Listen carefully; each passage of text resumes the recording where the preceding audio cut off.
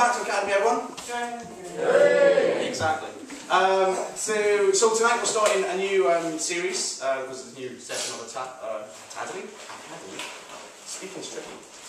So what we're going to be looking at is a book by Chris Candia called Dysciples. And those of you who know the words English and the words language, will know that it's spelt wrong. See, it's got a Y in it. Yeah, that's wrong.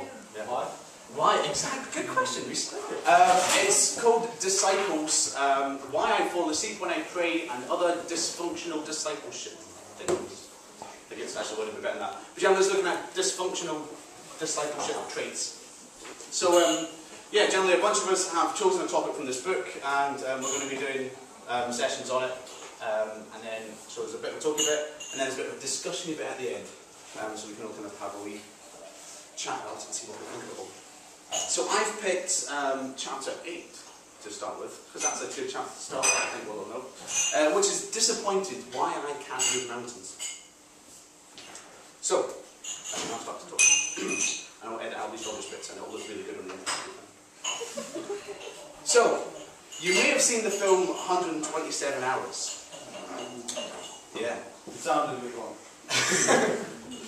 It tells the true story of an experienced mountaineer called Aaron Ralston. He was climbing alone in Utah when a 360-kilo boulder pinned his arm to the face of a cliff, leaving him helplessly stranded. Unless he could either move his arm or the mountain, he was going to be stuck there helplessly stranded.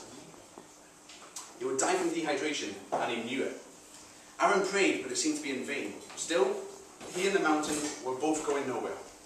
As days went by, Aaron knew there was only one option left. On the fourth day, he summoned enough strength, steadied his nerves, and spent a couple of hours using his cheap, blunt penknife from his backpack to hack his arm off.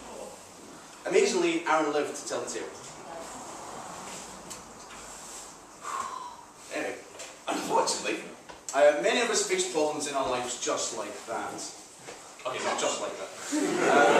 But lives that feel as immovable as that boulder that trapped Aaron to the cliff. We pray, but there's no relief.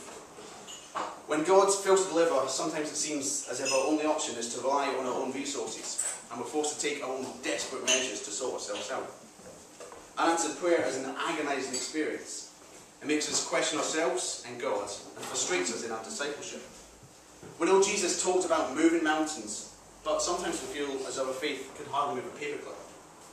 In this story, the disciples tried to do the Jesus thing. And by this story, I mean the one I'm about to talk about. But they failed, and their disappointment prompted Jesus to make astounding claims about faith that can do the impossible. So we look at Matthew 17:14 to 23. When they came to the crowd, a man approached Jesus and knelt before him. "Lord, have mercy on my son," he said. "He has seizures and is suffering greatly. He often falls into the fire or into water. I brought him to your disciples, but they couldn't heal him." "You unbelieving and perverse generation," Jesus replied. "How long shall I stay with you? How long shall I put up with you? Bring the boy here to me." Jesus rebuked the demon, and it came out of the boy, and he was healed at that moment. Then the disciples came to Jesus in private and asked, "Why couldn't we drive out the demon?" He replied, "Because you have so little faith. Truly, I tell you, if you have faith as small as a mustard seed, you can say to this mountain, 'Move from here to there,' and it will move. Nothing will be impossible for you." When they came together in Galilee, he said to them, "The Son of Man is going to be delivered into the hands of men. They will kill him, and on the third day he will be raised to life." And the disciples were filled with grief. When I was younger, I thought that by now we'd have flying cars and be visiting people on the moon. However, the only real progress in cars is iPod docks and aircon. On the other hand, however, the computing world's gone crazy. I had a Commodore 64 when I was a kid, and I thought nothing of having to load up a tape and wait half an hour for it to load up a nice 8-bit adventure. Yeah, good times. But that is nothing compared to the phone I carry around in my pocket. If I wanted to, I could film a movie-quality film, and while still wandering down the streets, I could upload it straight onto the internet so that people in Azerbaijan could watch it. See, I thought my faith would be solid as a rock by now, that I've seen people brought back from the dead, I'd seen people regrowing their legs. I have to admit, I'm a bit disappointed. that my faith is so inconsistent. I struggle to trust God over the smallest issues. I can easily relate to the disappointment of the disciples in this chapter. But their failure had knock-on effects. See, just before this chapter, Jesus had popped up on a mountain nearby with Peter, James and John. During this time, the rest of the disciples had failed miserably. A desperate dad had approached the disciples looking for a miracle. His son had suffered from seizures, but it seems that they were more than just purely physical condition. The boy was throwing himself into fire and into water. An evil spirit had entered the boy and was seeking to destroy him. In Jesus' absence, the disciples had a choice, to leave it alone or to go it alone. The Father would have been begging them to offer whatever help they could. After all, the disciples had been commissioned to do this type of thing. In Matthew chapter 10, verse 1, Jesus called his 12 disciples to him and gave them authority to drive out impure spirits and to heal every disease and sickness. But the disciples failed the exorcism, leaving the Father even more distraught than before. Jesus had sent the disciples out as an advance party into the towns and villages, letting the people know that he was around and announcing God's kingly reign had come to earth. So Jesus expected the disciples to be able to get on with things when he wasn't looking over their shoulder. He didn't micromanage them, he didn't mother them. Right from the beginning, discipleship meant action. And so the disciples should have had more than enough faith when the Father brought in his Son. But things got worse. Not only had they been left behind by Jesus, they had failed to heal the boy, they had upset the Father, they got teased by the crowd, and now they had to face Jesus' criticism. Finally, thoroughly defeated, they asked Jesus why they couldn't heal the boy. There was a lot of disappointed people, and the disciples were to blame. Often for us, this type of disappointment with God is tied up with the lack of miracles, with the lack of faith. The linking these two together has often come to some false conclusions. First one we come to is that the lack of faith is the reason we don't see healings. If we think God only heals when we have enough faith, it can lead us to the point where we're convinced it's our fault God's not healed us, or even that it's our fault we're sick in the first place. The book of Job is evidence that our sin or our lack of faith is not necessarily the root cause of the bad things that happen to us. Have a look at Paul, a man of great faith. He didn't have his sickness healed. The reason for his unanswered prayer was, in his own words, "Therefore, in order to keep me from becoming conceited, I was given a thorn in my flesh, a messenger of Satan to torment me. 3 times I pleaded with the Lord to take it away from me, but he said to me, 'My grace is sufficient for you, for my power is made perfect in weakness. Therefore I will boast all the more gladly about my weaknesses, so that Christ's power may rest on me. That is why, for Christ's sake, I delight in weakness, in insults, in hardships, in persecutions, in difficulties. For when I'm weak, then I'm strong.'" This passage comes into one of my favourite bits from the Bible, because it's not often that you get a name check in there. And Peter Thorne talks about having a thorn in the flesh. Alright, it's not the best name reference, but nonetheless I'm in there. Kind of. Let's move swiftly on. Another one we think is that a false conclusion we come to is that a lack of faith limits Jesus' power. So in Matthew 13:58, we're told that when Jesus went back to his hometown, he was not able to perform many miracles there because of their lack of faith.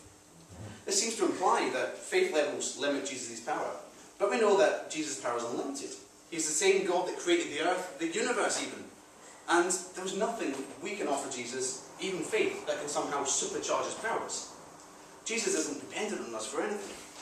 If Jesus is not short on power, then it follows that his restriction of miracles in his hometown was a deliberate choice. Perhaps he knew it was counterproductive to perform acts of power when there was no faith in the audience. It would only serve as a travelling circus and attract a crowd, rather than followers. See, many other times we see Jesus telling people not to tell others about the healing that he's just performed for them, probably for similar reasons. So what went wrong with the disciples? They were not short on power because they had been commissioned and empowered by Jesus to heal and drive out demons. They should have been able to use this gifting.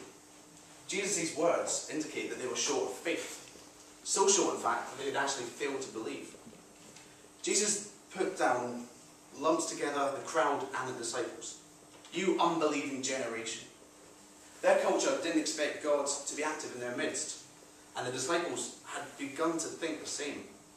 familiar does that sound to us? More so, they had failed to trust Jesus alone. Their question, why couldn't we drive out the demon, shows that they were attempting to do the miracle themselves. It's too easy for us today to find ourselves in the same trap. Without noticing, we blend into our surroundings and become shaped by culture. The approach we should be taking is to engage with the culture just like Jesus did. And his approach is three-pronged, like any good PowerPoint should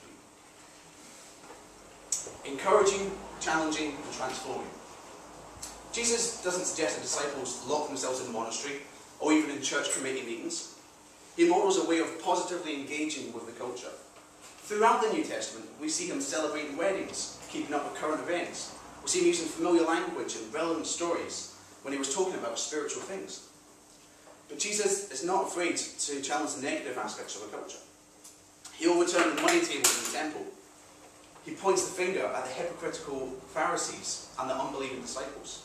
He chats to the loose Samaritan woman, the kind that's even worse than the ones that are on daytime TV these days. Jesus uses many examples to bring transformation. Water to wine, cripples to walking, fishermen, tax collectors and prostitutes to disciples.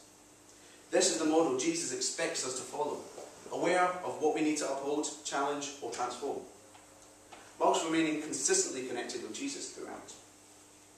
It's surprising that Jesus said to the disciples that they have no faith. They had Jesus with them. They witnessed him perform hundreds of miracles and heard his teaching every day. But they still didn't believe. This is reassuring for those of us that struggle to believe sometimes. Then again, on the other hand, we're far better off than those disciples are. I mean, we know what happens at the cross. We know about the resurrection. We know about the Holy Spirit. And if we're genuine disciples, we've received his empowering presence in our life.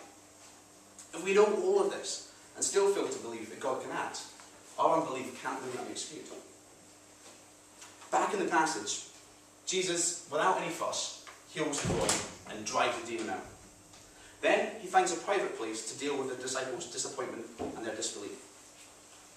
The Bible doesn't give us full details, but the scene was probably like this.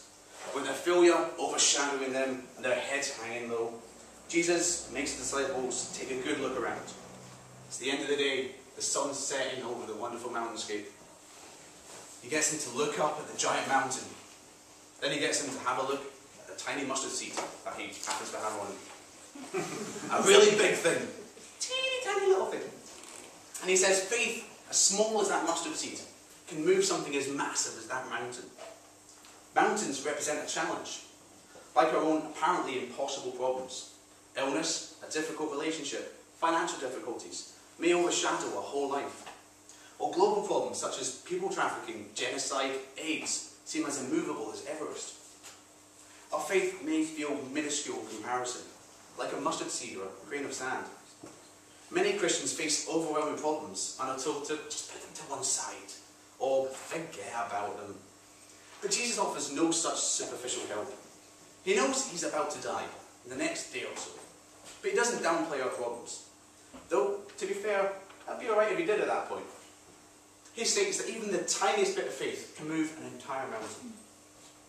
The issue is not that our problems are too big for Jesus to deal with, or that our faith is too small for Jesus to use. The only question is whether we have faith at all. Faith is the connection that links our seemingly immovable problems with the supernatural, immeasurable power of God. We are responsible for that connection, however weak. When the crowds and the circumstances are against us, do we trust in him when it seems that he's left us alone? Faith links us to the one who is able to do the impossible. We reach out in faith when we pray. But God doesn't always move the mountains in our life and in our world. We prove our faith by trusting God despite these disappointments. We may have to live with unanswered prayer, but the God who made the mountains of this world is watching over us and ensuring our ultimate destiny. One of the most powerful encouragements in dealing with unanswered prayer is the end of Habakkuk, after he's dealt with a lot of struggles. Though the fig tree does not bud and there's no grapes in the vines, though the olive crop fails and the fields produce no food, though there are no sheep in the pen and no cows in the stalls, yet I will rejoice in the Lord.